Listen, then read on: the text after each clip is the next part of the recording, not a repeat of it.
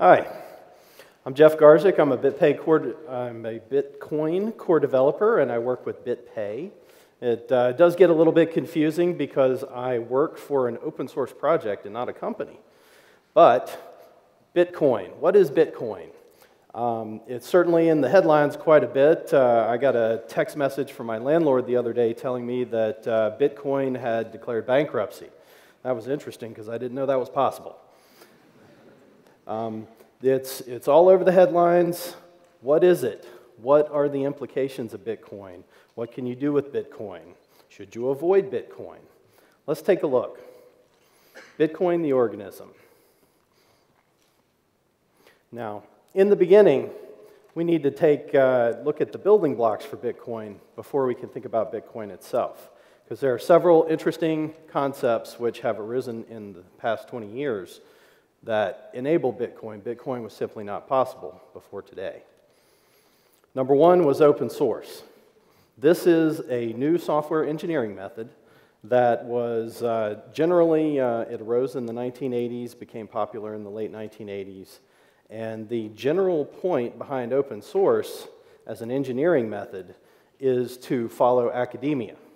Now let's think about what chemists or biologists do when they are developing their theories, conducting their experiments, testing hypotheses. After that process is done, they don't just publish. What they do is called peer review. The chemists, the biologists, they send their work, their research, their data around the world and have everyone else cross-check their work as sort of a check and balance. Software engineering was typically not done this way. Typically, you would see something called the cathedral method of software development. That's where you have a few software engineers like myself in an ivory tower somewhere. They just say, okay, well, I've written my program, here's my program, enjoy my program. That's how a lot of Microsoft software is written. Yet, what we need is something with peer review. We need a little bit, well, we need a lot better process. Enter the bazaar. That's a market on a Turkish street, and it very accurately models the open source development process. Now, you see all these people in this picture, they're not being directed in any way. They're just following their own self-interest. They're looking at what they want to look at, and then they move on.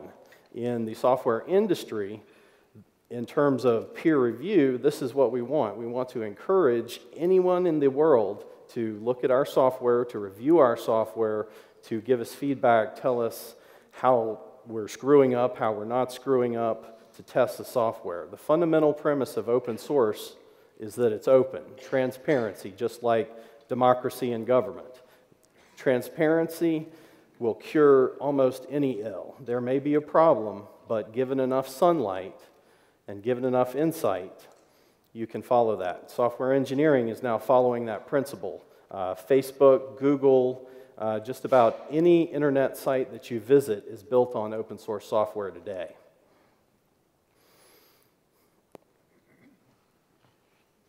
Come on, tech. There we go. Second principle, information wants to be free.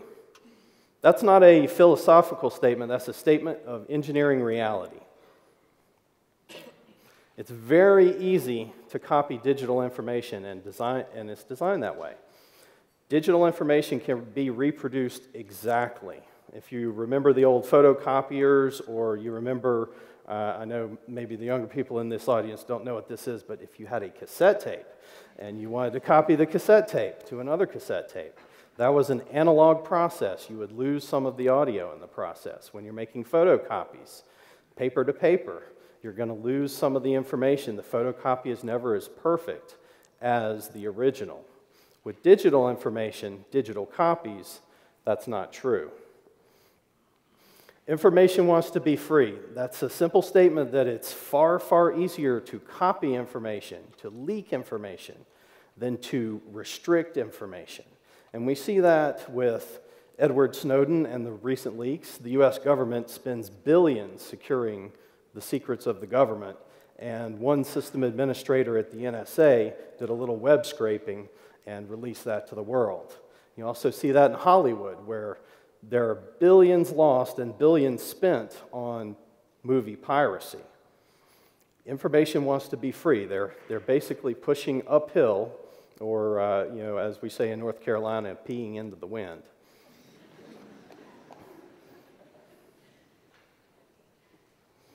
Lastly, the thing that made Bitcoin possible was the internet. The internet is really one of the first global decentralized communications tools that we've had in history. Now, typically, communications tools, you can think telegraph, telephone, messenger, Pony Express, that sort of thing, but that was always centralized. It always goes from a hub to a hub. But the internet is simply a decentralized collection of networks all over the world. So no one person, no matter how much the politicians want one, has an internet kill switch. It's a fully decentralized network that enables worldwide communication. Now, when you combine all that, what do you get? You get Bitcoin. Bitcoin utilizes the decentralized nature of the network to create, and I'm not even going to talk about currency. You've probably heard about Bitcoin as a currency. Let's go one level below that. Software is like an onion, layers in an onion. One level below the currency, you have an asset register. That's fundamentally what Bitcoin is. Bitcoin is a global decentralized way that for the first time in history, it's the first practical way to do business over the internet with no prior relationship, no central administrator, no central hub of trust. That's never happened in the history of the world before. And that's what Bitcoin brings. Now, on top of that creation, as the first demo application, there's a currency. But I want you to understand that Bitcoin is more than a currency, it's a technology. You can not just exchange currency over the internet, you can exchange a deed to a house, a deed to a car, stocks or bonds. Any digital asset can be securely transferred over the internet, anywhere in the world, completely borderless, within seconds.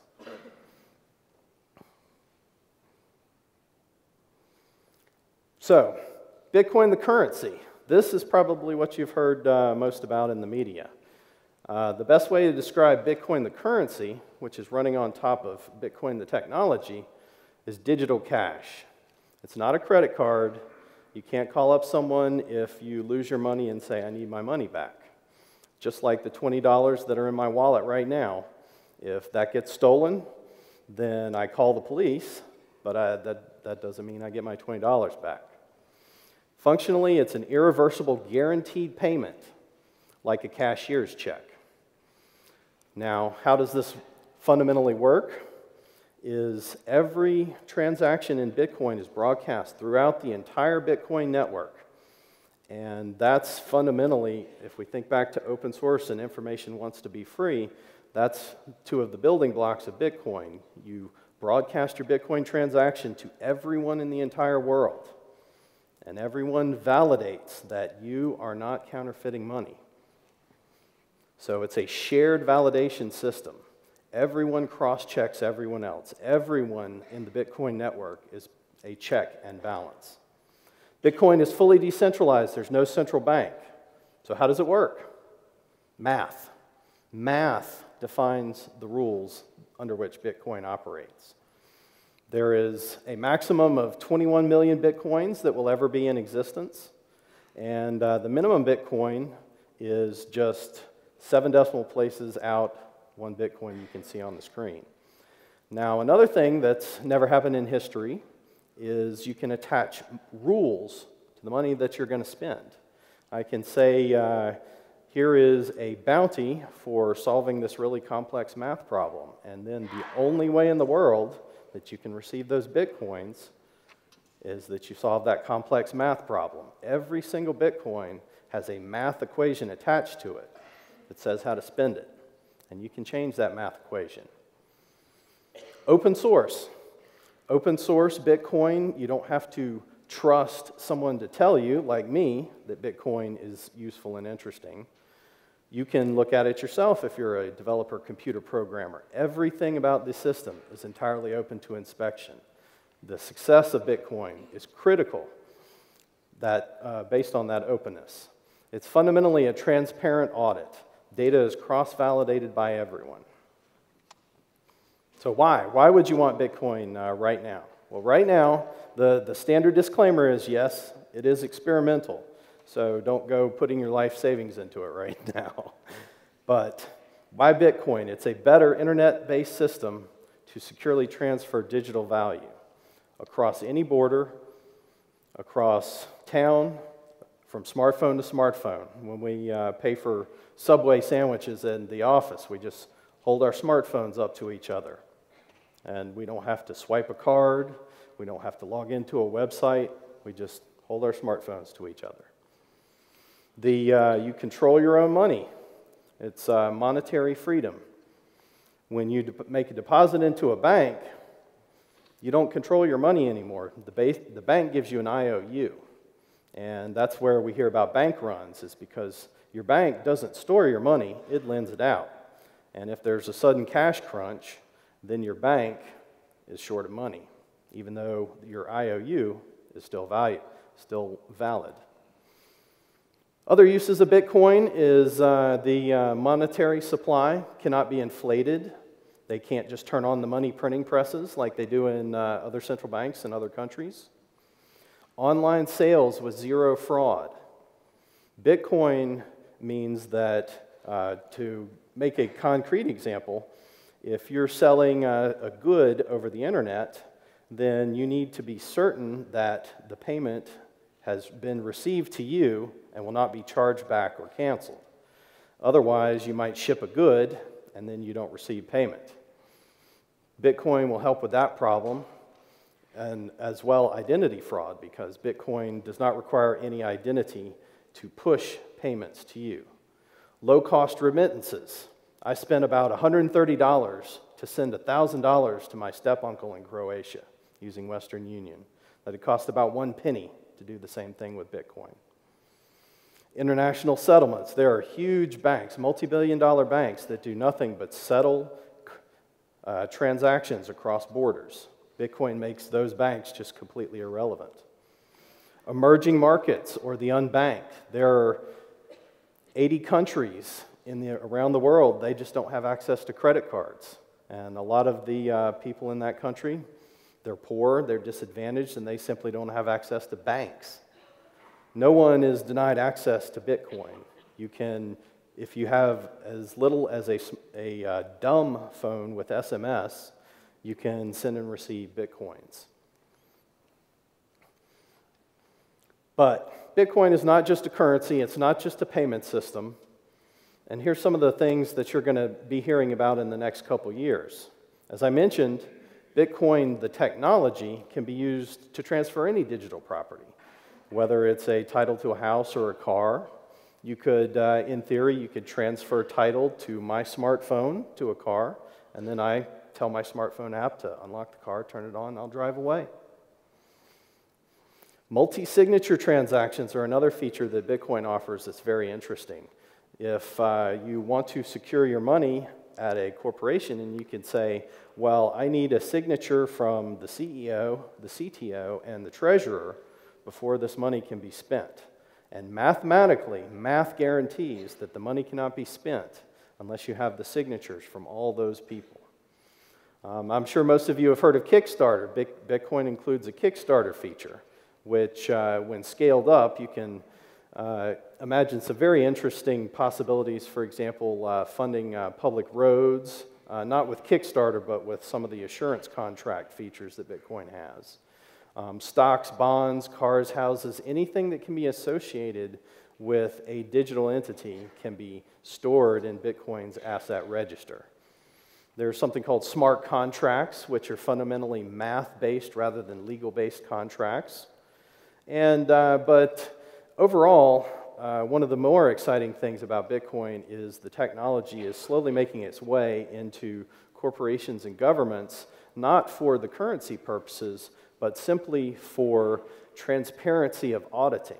Wouldn't it be wonderful if we could go to a Fortune 500 company or our own government and look exactly at every line item in their books and prove that they're not spending the money, or they are spending the money, depending on precise policy directives. Overall, I think that Bitcoin is having a major impact in not only economics, and you see it on CNBC, et cetera, but really in computer science. Because as I got involved in Bitcoin in July 2010, I got involved in Bitcoin because I thought it was impossible. I thought that if I had a digital file on my hard drive that was representing some money, surely I could just copy this to my mom, and now I have $20 and she has the same $20. How do you solve that problem? Bitcoin solved that problem. And so that's changing computer science itself, where you have provable, by math, digitally signed transactions which cannot be forged, cannot be counterfeited, cannot be double spent. What you'll see in 2014 moving forward is right now with my employer BitPay, we see a lot in the background of Wall Street and Silicon Valley very actively investing in Bitcoin technology.